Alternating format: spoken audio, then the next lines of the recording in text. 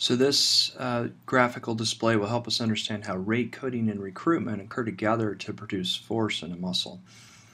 So again, we have a theoretical graph with muscle tension on the vertical and then time on the horizontal. And then we have motor unit 1 represented here, motor unit 2 here, 3, and then 4. And we can see that each one of these bars represents an all or nothing stimulus to the muscle fiber, which creates a muscle fiber contraction.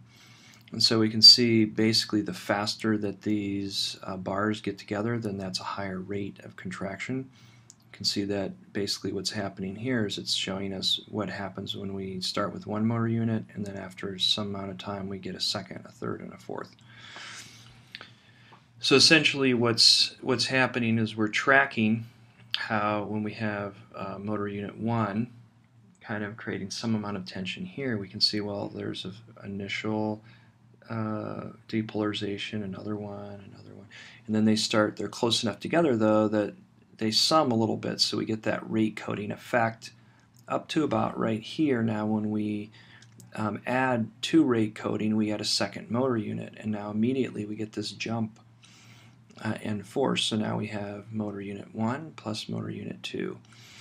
And we can see that additioning here. And so then as that starts rate coding, and then at this point we kick in motor unit 3 and so on. So what this graph is illustrating is that muscle force is a combination of one, rate coding within each motor unit, and then secondly, recruitment of additional motor units. So there's two dimensions of neural drive that goes to a muscle that results in muscle force output.